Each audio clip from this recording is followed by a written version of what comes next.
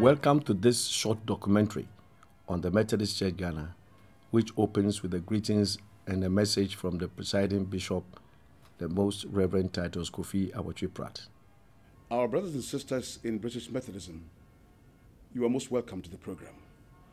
We bring you greetings from your folk in Ghana, and we trust that this program will further strengthen the affinity between us. Since you came to Ghana to serve us and your return, we want to revive those periods and keep our relationship going. Most welcome. I am delighted and privileged, in fact, humbled to be part of this historic event. I'm saying so because my links with some of the earliest missionaries still remain very strong as a result of my background being a child of the manse. This program is deliberately put together so that we maintain our affinity with the men and women who came into the then Gold Coast and later Ghana, assisting to establish the Methodist Church in this country.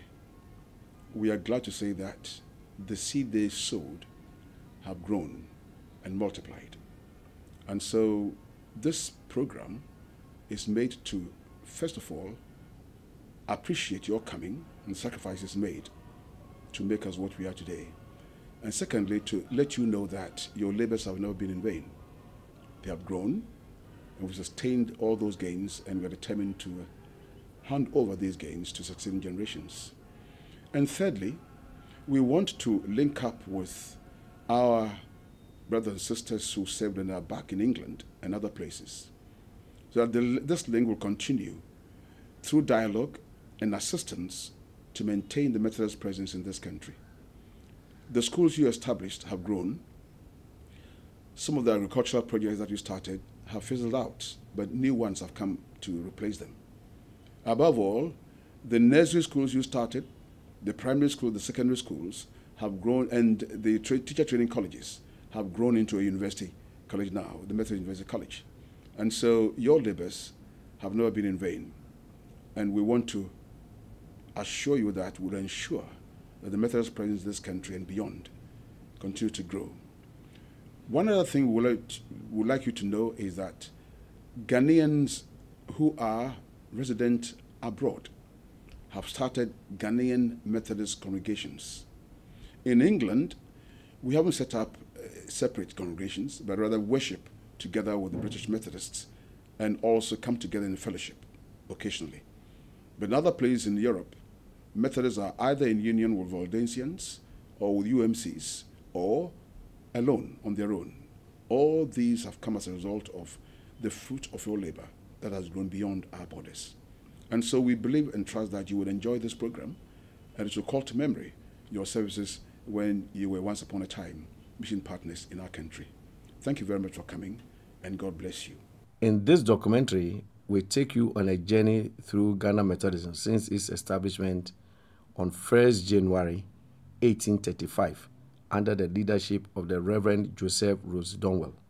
The seed that was sown in Cape Coast has grown into 19 dioceses, 1 mission diocese in the Ghana Conference, and 1 mission in North America.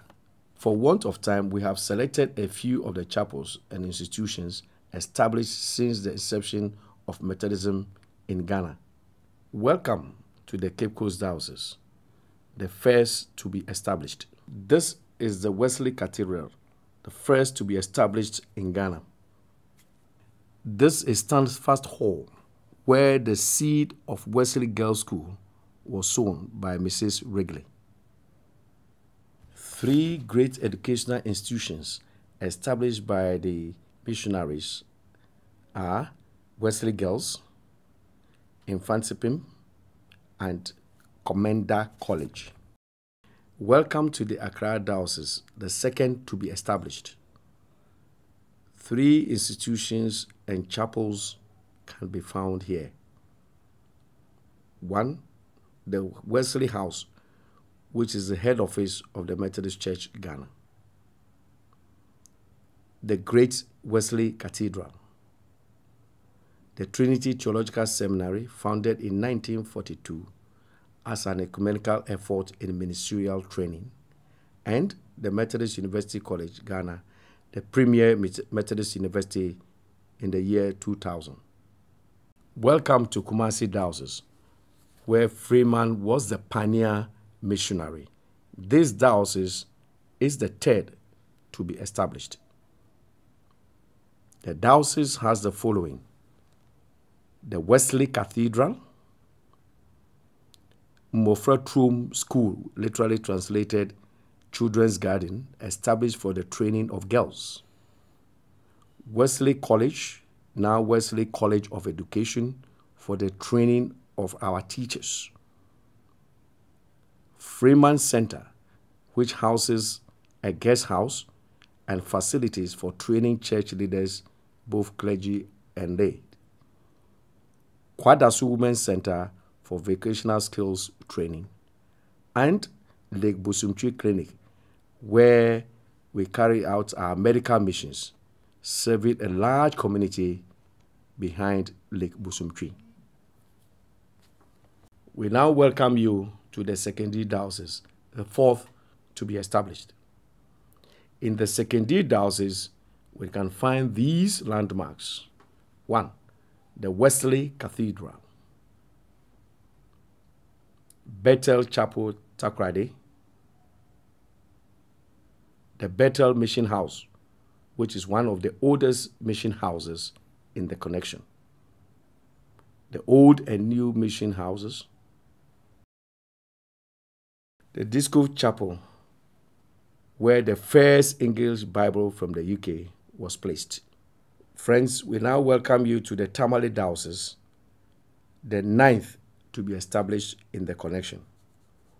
This diocese is famous for these great chapels and institutions: the Reverend Bob Figures Methodist School at Bole, Wild Old Methodist Chapel, and the Wild Methodist School for the Blind, the first second cycle school to be established for the visually impaired. Friends, we now welcome you to the Obuasi Diocese, the 12th to be established. The impact of the Reverend Thomas Birch Freeman is quite significant in this diocese. Here are two memorials: the Kusa Prayer Center and the Freeman Chapel, all at Kusa in Fomena.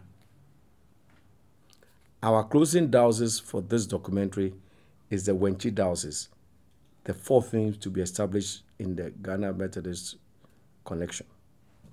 In this diocese, we have three institutions established by the missionaries.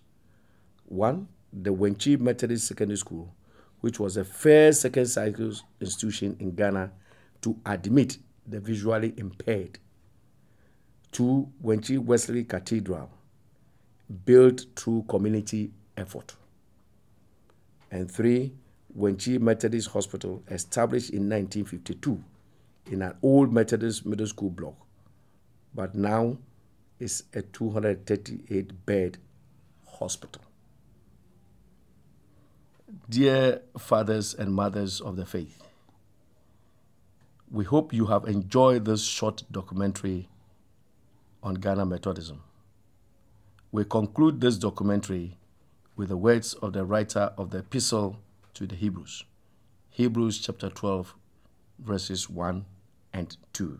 Therefore, since we are surrounded by such a great cloud of witnesses, let us throw off everything that hinders and the sin that so easily entangles, and let us run with perseverance the race marked out for us.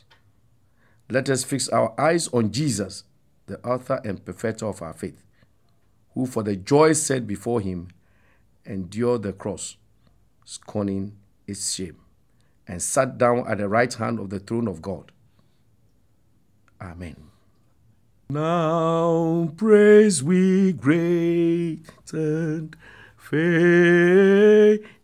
men, the fathers named in story, and praise the Lord who now has done reveals in man his glory.